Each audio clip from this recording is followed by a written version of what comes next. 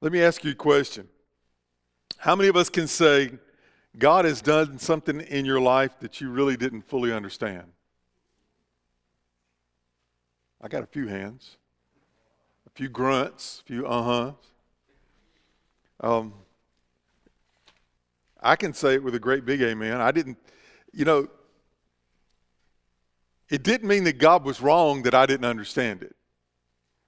It didn't mean that God was doing something that he shouldn't have done simply because I didn't okay it. But yet in my life, I'll be honest with you, if I see it and understand it and it makes sense to me, I'll say, okay. But if it doesn't make sense to me, I'm like, I don't understand this. Why is this happening? Why is it going on in this particular way?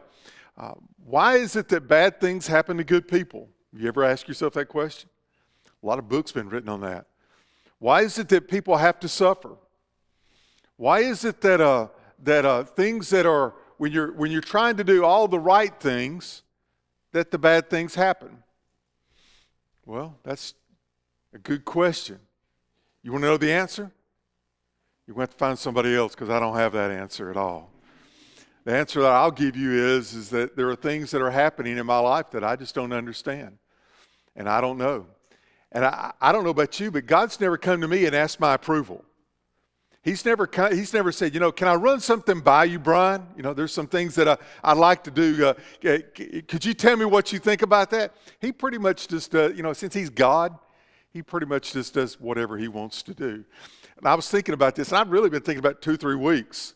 It's taken that long for it to kind of percolate within me because I wanted to be able to say it in the right way. The prophet Isaiah said in Isaiah 55, think about these words.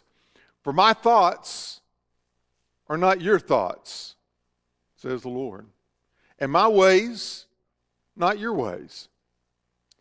For as the heavens are higher than the earth, so are my ways higher than your ways, and my thoughts than your thoughts. Now, it's pretty obvious that his thoughts are not my thoughts because they'd be mixed up, right? But the problem is that I wish that his thoughts were my thoughts. I may have said that backwards. My thoughts are not his thoughts. But I want my yes to be his yes. When he says yes, I want to say amen. When he says no, I want to say amen. When he says this is what's going to happen, sometimes I'm just left scratching my head. But listen, as the heavens are higher than the earth, so high are his ways over our ways. His thoughts over our thoughts. His will over our will. What he knows is good, what I think is good. What he provides, and the Bible says that he gives us that which is best. But I look at it and I think, this is what I want is best. See, the problem is that I'm able to look at things in time, but God's the God of eternity. He's the God that all those years ago, he was in present tense. He's never had a beginning. He's God.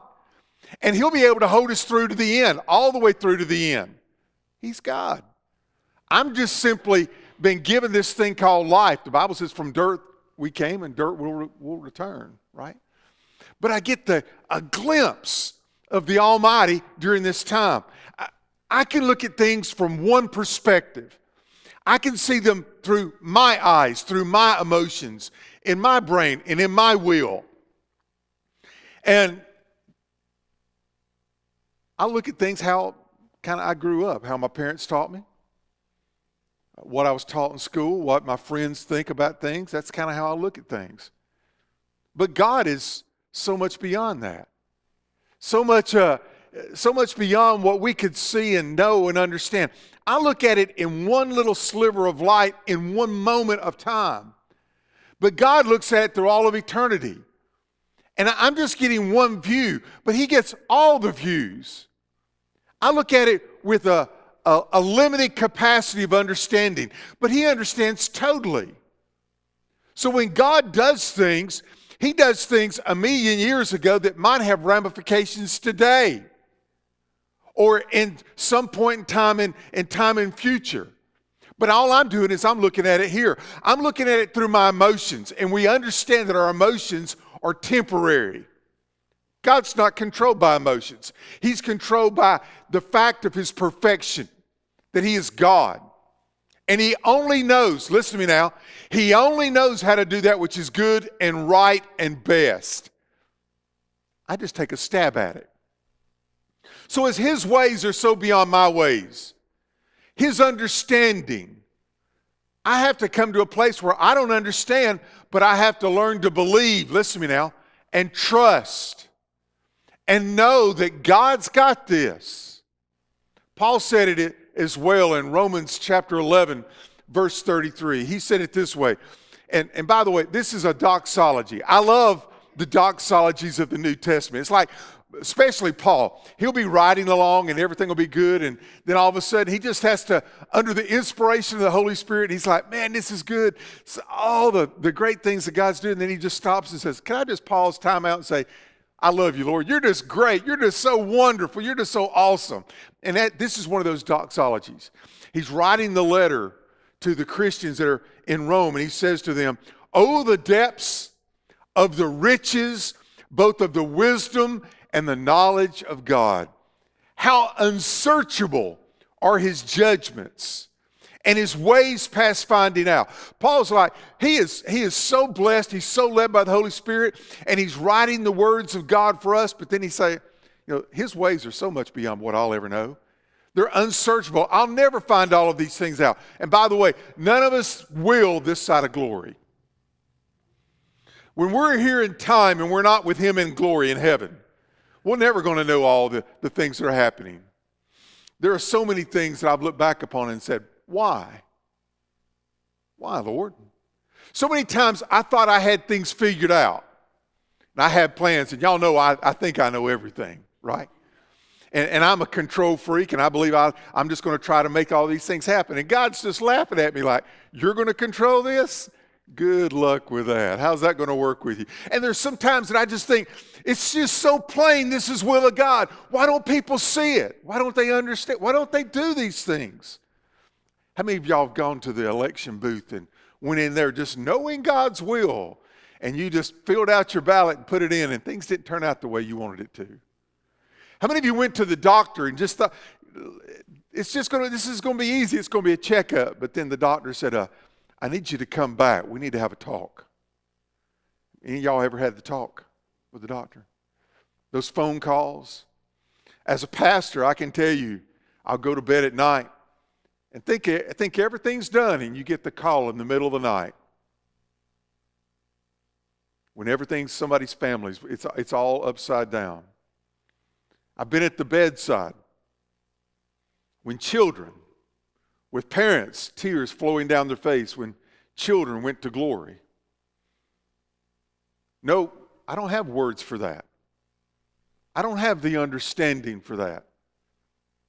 But I'm grateful I know the one that does. I'm grateful that there is a God who the word cosmos means order. The word chaos means out of order. I'm glad that this God that we serve is the God who puts order in the cosmos. Who everything is beautifully put together exactly the way that God would have us to have it. And God does that. Now, there's another thing God did for us, though, because he loves us. Are you listening? There's over 330 times in the Old Testament where the prophets would tell us this is going to happen. This is the way it's going to be. And they would tell us those things, listen to me now, ahead of time. So then later on, when we saw it, we would say, hey, isn't that exactly the way that he told us it was going to happen? And it wasn't just things that were normal, like the sun will come up in the morning. The sun will go down. Well, I saw it come up this morning, and it's probably going to go back down tonight just like it did yesterday. Amen? Forgive me. My third boss is talking to me here.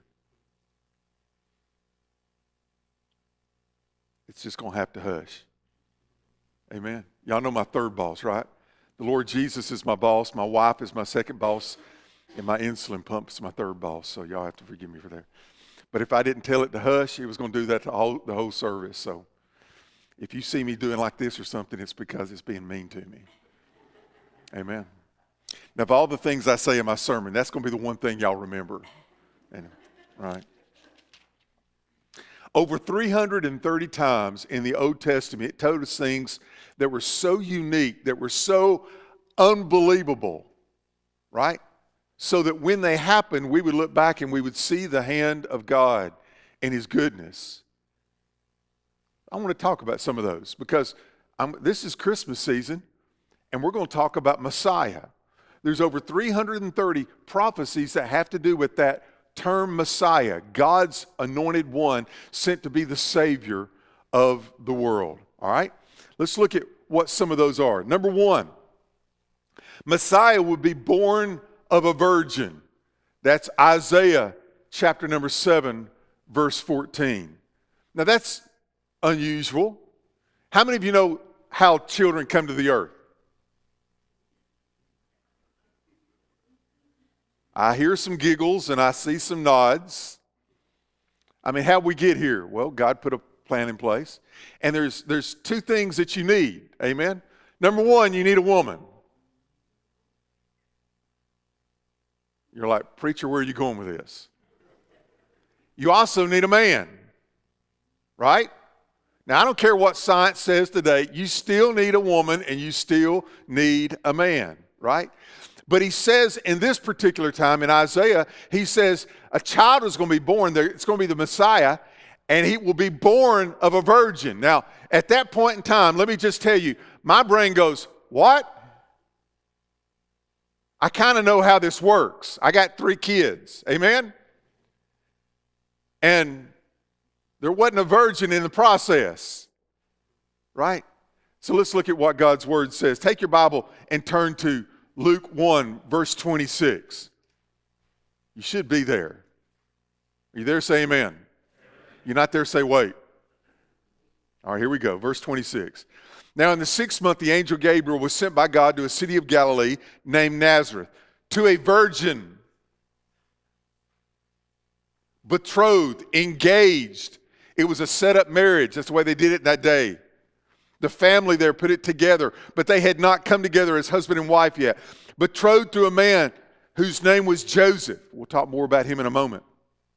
Of the house of David. Joseph fulfilled a scripture too. He was from the house of David, just the way scripture said. The virgin's name was Mary. And having come in, the angel said to her, "Rejoice, highly favored one. The Lord is with you. Blessed are you among women." Now, if Gabriel showed up at your house and knocked on the door, what would your thoughts be? Well, number one, uh-oh be a real good one, right? Uh-oh.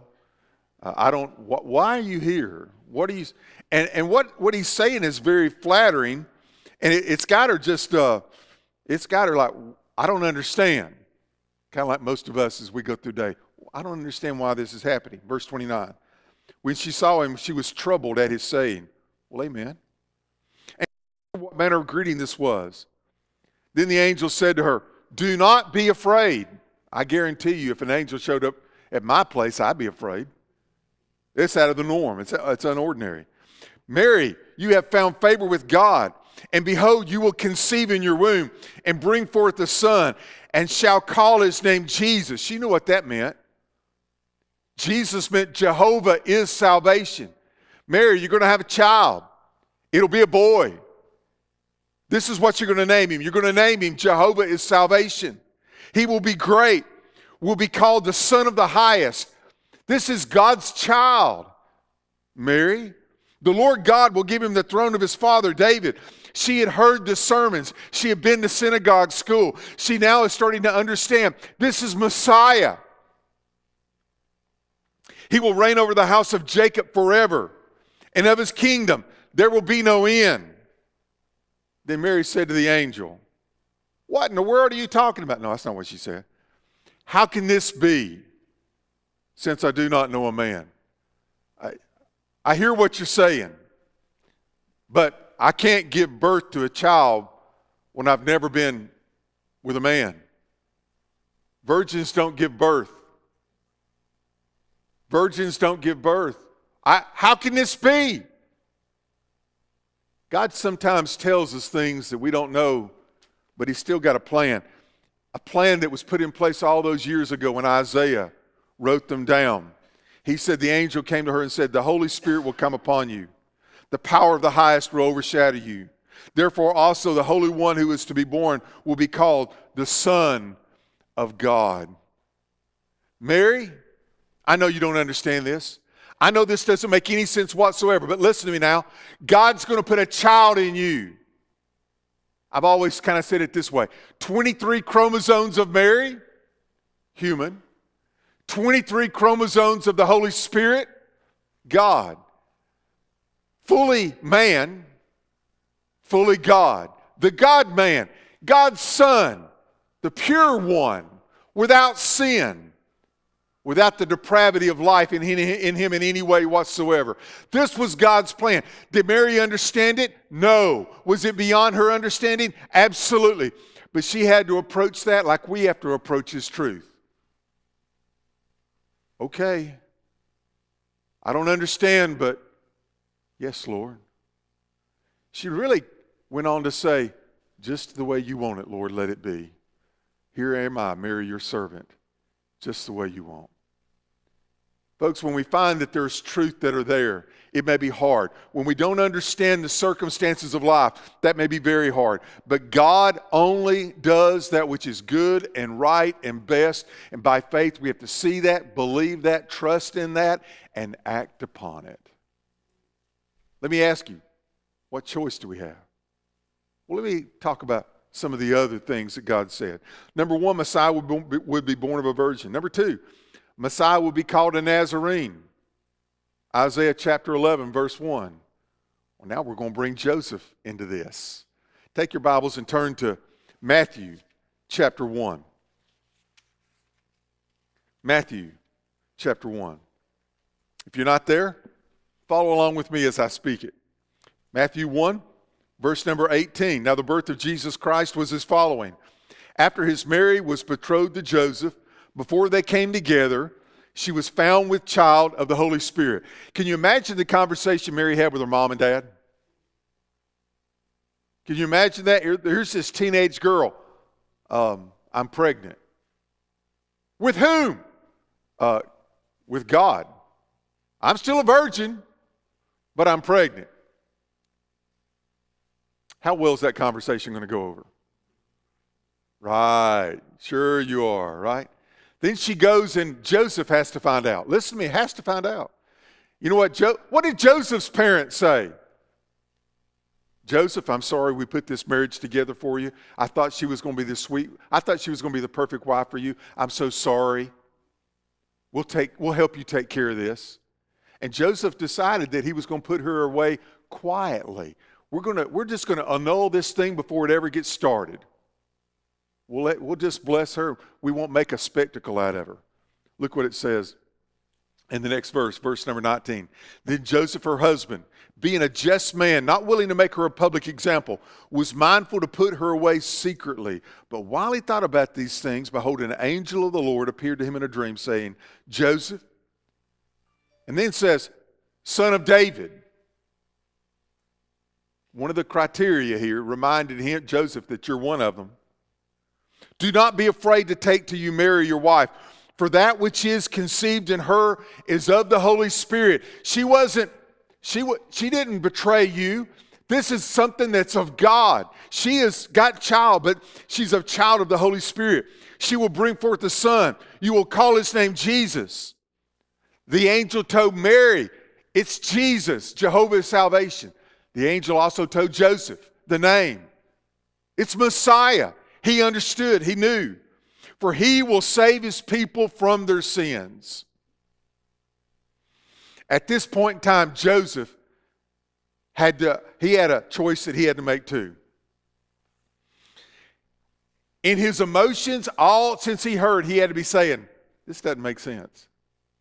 But now he's saying, Lord, I don't understand, but I trust you. I trust you and I believe, and I will follow you, and I will do exactly what you would have me to do. So that it was done that it might be fulfilled, which was spoken by the Lord through the prophet, saying, behold, the virgin shall be with child and shall bear a son. They will call his name Emmanuel. Mark led us in that song. which is translated God with us. And Joseph, being aroused from his sleep, did as the angel of the Lord commanded him, and took to him his wife, and did not know her till she had brought forth her firstborn son, and he called his name Jesus. God's ways are so much beyond our ways. His thoughts. Let's talk about some of the others. Number 3, the Messiah would be born in Bethlehem. Who can manipulate that where you're born? Nobody can, obviously. As a matter of fact, God got Caesar Augustus to be a part of this. Not a believer, the most powerful man in the world, but God allowed a tax from Caesar to be held, and that you had to go back to your birth city, the city of your clan, your tribe, and there pay your tax.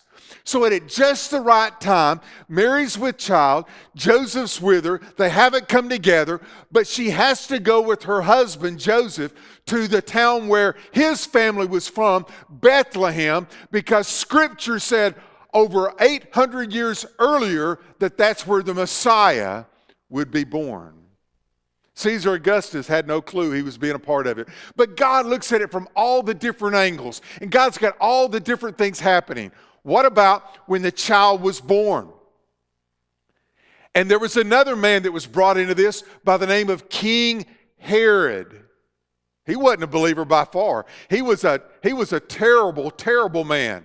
And he was jealous. Remember when the wise men came and they said, "Where's the Messiah supposed to be?" And Herod got the wise men around him and said, "The Scripture says in Bethlehem." And so he says, "When you go, come back and tell me." So just the way Scripture told it, all those years earlier, in Hosea chapter 11, verse number 1, an angel came and told Joseph, "Do not go back to Nazareth. Don't stay here. Go to Egypt for a season." And in Hosea 11:1, the angel told him, said that the Christ child, the Messiah, would spend a season in Egypt. And also after Herod died, he came back and came to the city of Nazareth so that he could be called a Nazarene. And also in Jeremiah chapter 31, they said when the Christ would be born, when the Messiah would be born, there would be a massacre of children. And Herod, being jealous, had every child 2 years and younger of the Jews killed. All those things that didn't make sense and that no one understood. Unsearchable things fulfilled in the Christ. Let me talk a little bit about Christ as Messiah. Psalms 41 verse 9 says that Jesus would be betrayed. When Jesus began his ministry, he called 12 disciples to him. And they walked with him and they saw the things. The most learned of the 12, the only bilingual one among the 12 disciples, was called Judas Iscariot. He saw Jesus give sight to the blind, raise the lame where they could walk, cleanse the lepers, take fish and bread and bless it and broke it. And thousands were fed. And as a matter of fact, Judas was one of those who took a basket around so that people could get from it. He was an eyewitness of the power of God. He saw him walk on water. If there's anybody who should have been the greatest testimony that this is someone so out of this world, so good, so kind, so gentle, it should have been Judas Iscariot. But he betrayed him, like Scripture said he would. And going on from that, it even tells us in Zechariah chapter 11, verse 12, that the money that was used to betray him would be used to buy a potter's field. And after Judas betrayed Jesus for 30 pieces of silver, he went back and gave it to them. He said, "I don't want it." And they said, no, we can't do that. And they took it and bought a potter's field with it. Fulfilling Scripture. Exactly the way God said it was going to happen. He would be hated without a cause. Psalms 35, verse 19. Psalm 69, verse 4. Why in the world would anybody hate Jesus? He never did anything wrong to anybody. And those people that were right there in front of him who studied Scripture hated him, yelled, "Crucify him, crucify it." They wanted him dead, falsely accused. Psalms 35, when he stood there, not one person could bring an accusation against him. Isaiah 53, verse 7, when they brought all those accusations against him, he never said a word back. They spat upon him and they beat him. Isaiah 50. Scripture literally says that they will spit in his face. And that's exactly what they did. That he would be crucified among criminals. Isaiah 53. That they would give him vinegar to drink. Psalm 69, verse 21. A Roman soldier did that. That his hands and his feet would be pierced. Psalms 22, Zechariah 22. You know the crazy thing about this? To pierce his hands and his feet, we look back on it and we say that's crucifixion. That's exactly what happened. He was crucified. The problem with that was when those prophecies happened over 800 years earlier, crucifixion had not even been invented. Babylon would come and take over the world. After them, the Persians would come in and take over the world. The Persians invented crucifixion. It was perfected by the Romans. So when it says that his hands and his feet would be pierced in his death, crucifixion had not even been invented. Nobody had even thought about it. But God knew it beforehand. He saw every little detail beforehand. When I was in the womb, He knew everything about me. Today, God knows every hair on my head, every thought in my heart, every action of my life.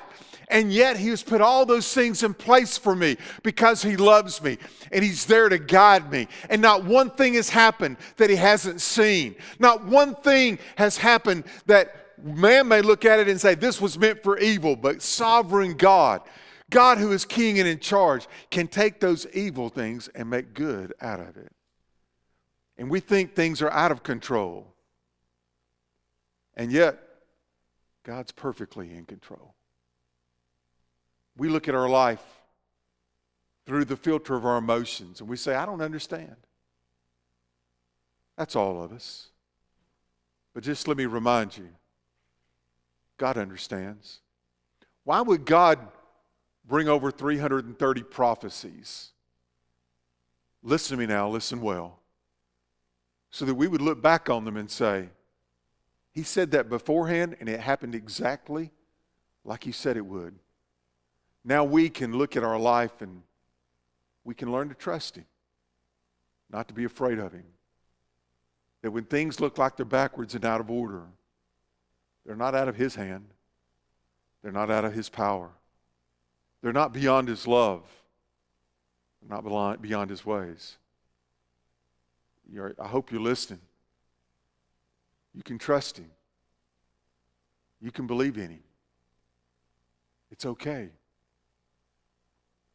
The way that you come to know God is you hear about Him, and then you begin to hear it personally. There's that thing that comes, and I want all of us have this. It's that knocking on our heart and on our conscience and our thoughts.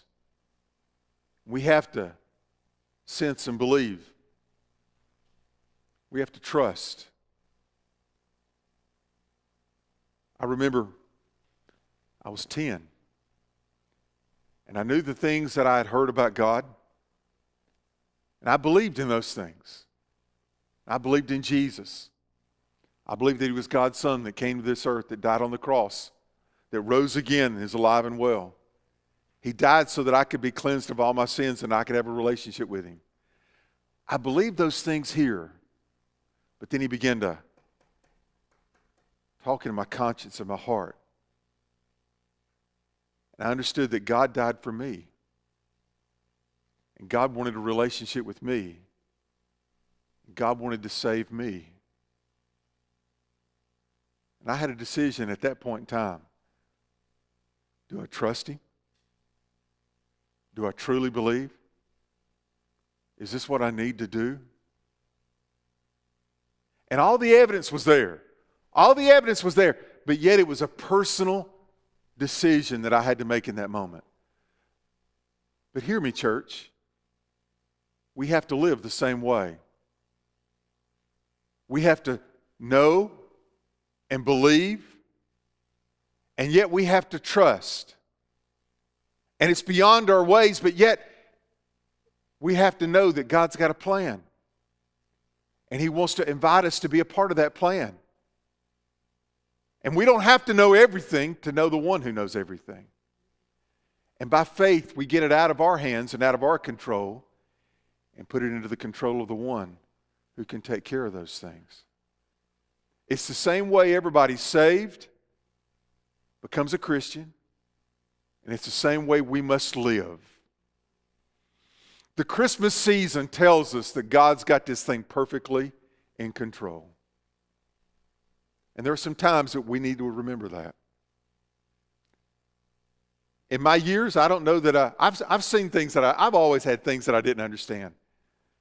And I've always had things that I said, Lord, only you know. But this year's kind of taken the cake a little bit, hadn't it? And yet I believe God's trying to tell us right here in our heart. He's speaking to us personally. He says, I love you. I got this. I know what's happening.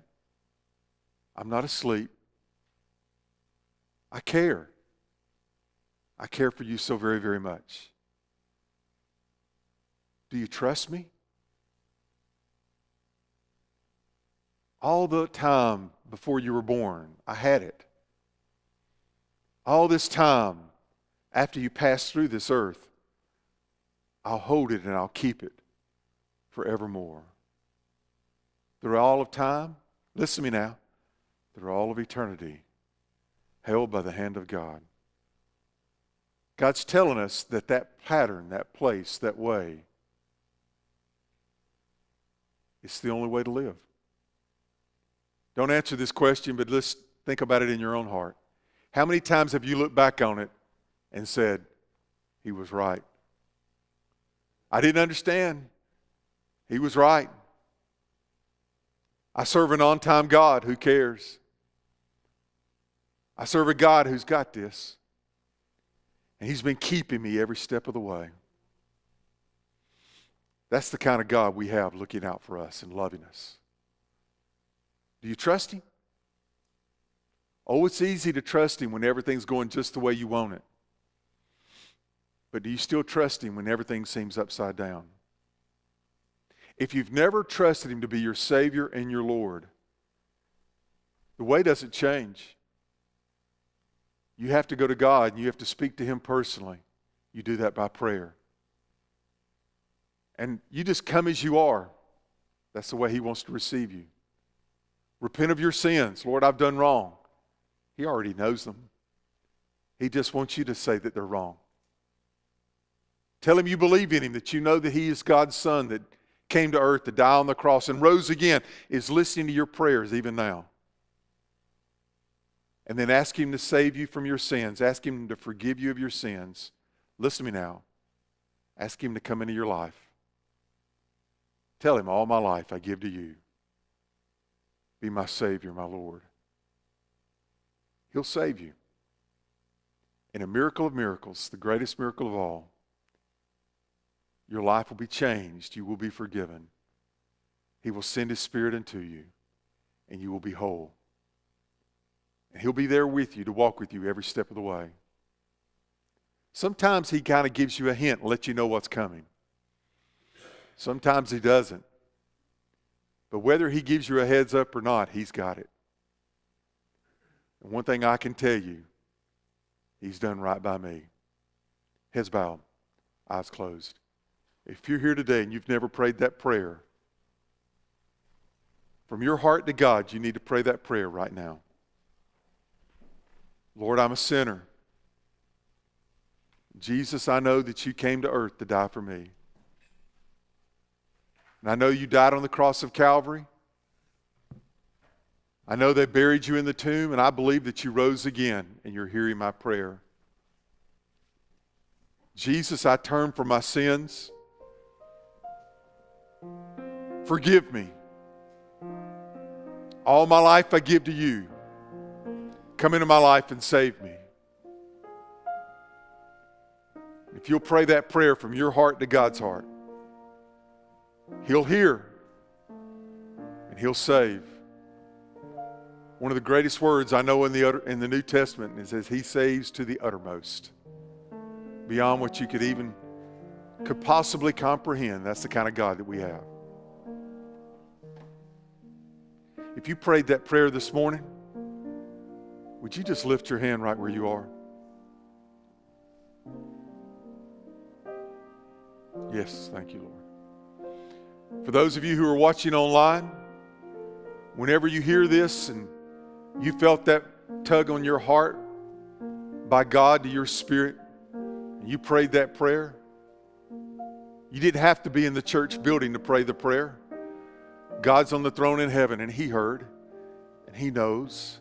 The Bible says, whosoever shall call upon the name of the Lord shall be saved. There's great, great comfort in those words. Now we've just got to trust Him. Walk it out every day. Seek to try to do what He has us to do. Seek to please Him with all of our heart. Father, thank you for doing what you've done for us. Thank you for telling us ahead of time. I mean, this was some strange things that you told us, but Lord, you fulfilled every one completely and totally. Father, we believe in you and we trust you. Father, we put our lives into your hands. And Father, we're going to still have to walk through this world, and we're not going to know all the things that are happening, but Lord, we're going to know you, the one who is greater than all of these things. Lord, I pray that you encourage our spirit today. May fear fall by the wayside because we know the Creator God. Oh God, we love you. Oh God, we love you that you loved us first. In Jesus' name I pray, amen.